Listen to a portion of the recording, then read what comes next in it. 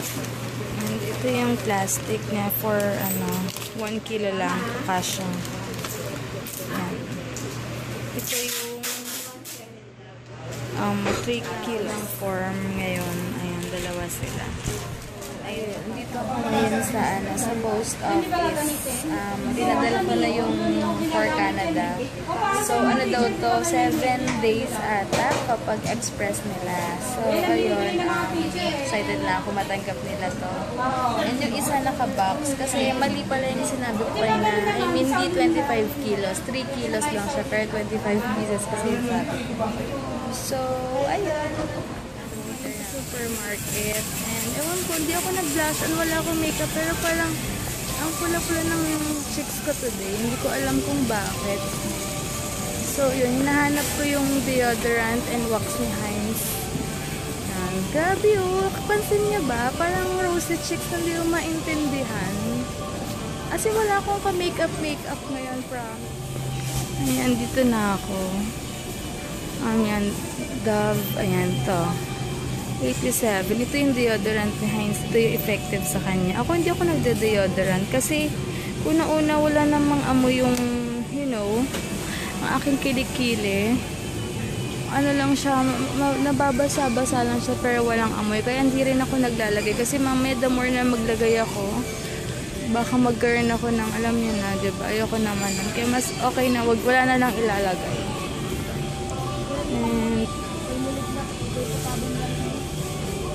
And itong Gatsby wax. Kailangan ko na rin bumili ng ngayon sa Steak Unlimited. Ang in-order ko is yung may tao. Yan yung pork steak rice nila. 58 pesos lang. And umorder ako ng sweetened pineapple juice drink. After nito, uwi na rin ako. Hello guys! Ayun, kakauwi ko lang and papakita ko lang muna sa inyo yung mga binili ko. And, grabe, nakasurvive ako na hindi ako nag-makeup today kahit oily ako. Oily yung face ko. Pero hindi ko alam bakit talagang may, namumula-mula yung dito ko, yung cheeks ko. Anyway, ayun, bumili pala ako ng buko. 2 buko to. Mahal pala ng buko ngayon, 25 isa. So, 50 dalawa. Pero wala, bumili ako kasi alam ko healthy to. Kung pwede ko lang to everyday. Ito gawing tubig. Gagawin ko talaga eh. And, naputol kasi may nag-viber. Anyway, bumili ako ng candy. Meron ng ganito kasi ang binibili ko 60 pesos yung malaki. Ito para kay Heinz naman to. Baon niya sa work, if ever na after niya mag-coffee or what, kasi bumili siya ng candy, diba? Ito na lang sa kanya. Buti na lang may maliit kaya kaya binili ko na ito, unique toothpaste. And yung wax niya, binili ko. And yung deodorant niya niyang Dove. And then, bumili ako nito. Wala lang. Feel ko lang kumain ng ganito ngayon. Minsan lang ako talaga kumakain kasi ng mga chips eh. As in. Wala. Nakita ko lang doon kaya feel ko lang. And ito, favorite ko to dati. Mexican style. Ang sarap nito, super anghang na peanuts. Spicy roasted peanuts with chili. Grabe, the best ko. Namiss ko lang siya. And then, ito. 2 okra.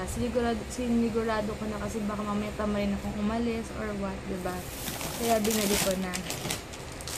Anyway, update ko pala kayo sa mga pinadala ko kahapon.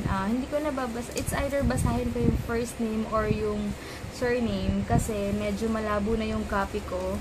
Minsan yung ibang first name hindi ko na mabasa. But anyway, ito. Si Adolfo, thank you. Si Kudal, si Nido, Janina, Maria Victoria, Lovelia, si Ate Lovelia na wrong send ako kasi yung blackberry ko parang may topak na hindi ko, kasi lumang blackberry yun, bigay ng tita ko. Tapos ang tawag dito, yung text ko kay Heinz kagabi na pagod na ako, sleep na ako, something gano'n, na forward sa kanya. Hindi ko alam kung paano nangyari yun, kasi nga, hindi ko nakikipadlock yung BlackBerry, automatic nagte-text na gano'n. Basta, pero, thank you ate. Anyway, ito, si Adolfo, Maria Carissa, and Karen and June for Don. Pawait na lang nung parcel nyo sa mga Metro Manila, next day delivery yun, or 1 to 2 days, depende kasi minsan marami silang package, marami silang dinideliveran, kaya minsan na-delay, pero depende naman yun, and dapat lagi may tao sa bahay nyo. And sa mga provincial naman, talaga talaga namang 2 days yun, kasi yung courier ko mas mura pero affiliated ng LBC. Ang nangyayari kasi kaya nagiging 2 days sa LBC, na pinick up ngayon.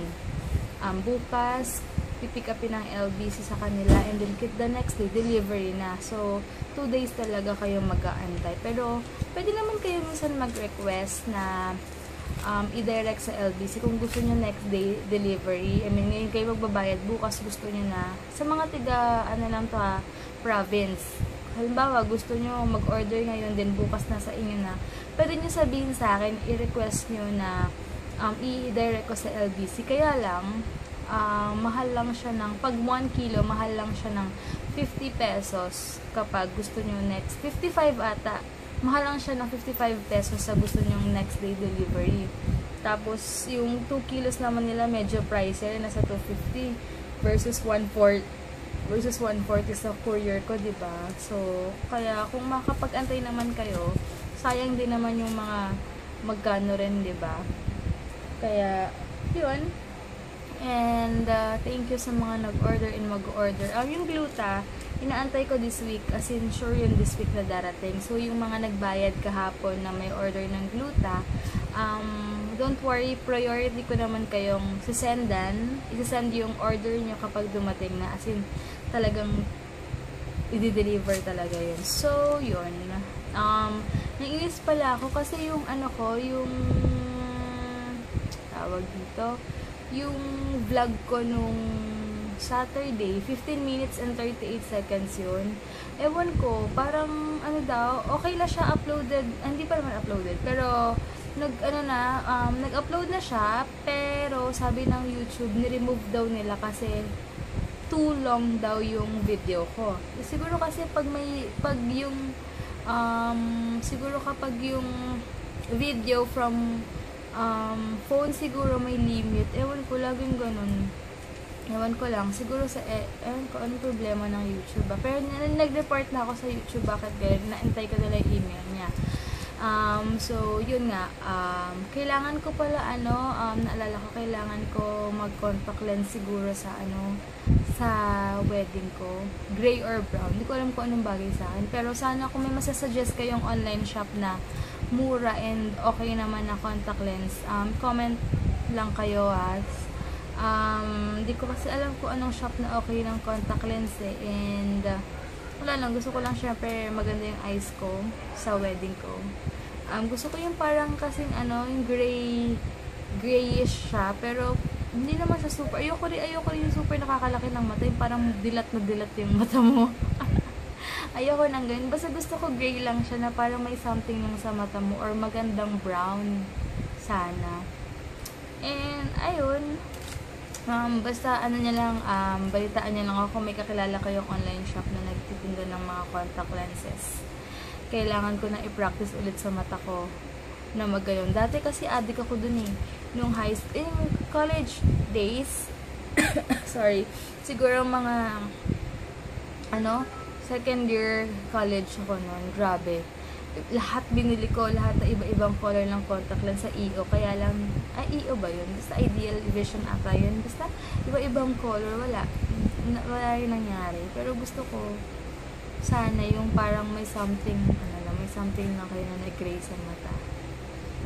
Tsaka nag-stop na yun ako mag-contact lens dati kasi nakakatamad din maglagay and tsaka uncomfy na sa mata ko pag hindi ka nasanay. Kaya gusto ko sanayin ngayon. Kaya basta pag may alam kayo, i-recommend nyo lang sa akin ha. So, yun. Bye guys! Upload ko na rin tong video late maya-maya ha. Bye! God bless!